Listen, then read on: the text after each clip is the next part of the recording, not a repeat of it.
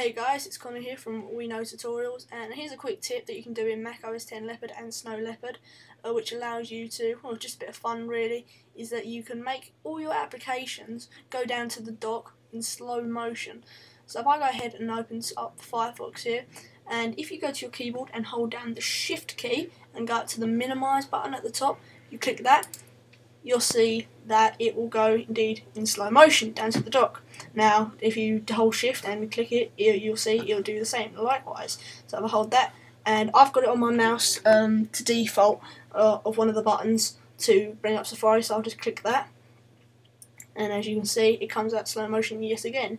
Another neat trick you can do is you can actually stop it in like the mid time when it's going down into the dock. All you need to do is go ahead and open up Terminal, if you have it here, and write in there kill all and then capital D for dock, and then using the command and tab key you can cycle through your applications. You're going to be needing this later.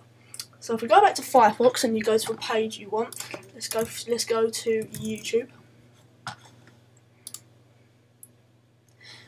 Okay, now you need to do the same again. You need to hold shift down and go to the minimize, but as you quickly do that you need to quickly go to your command and tab and quickly go into terminal and click enter.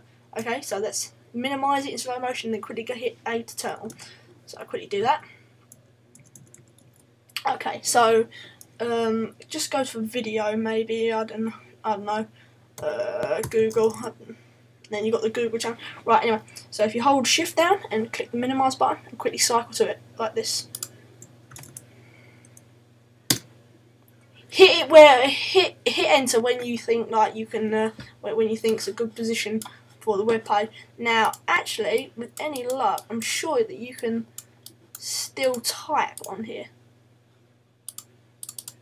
You can in some positions. No, it's not letting me. Ah, yeah, here we go. There we go.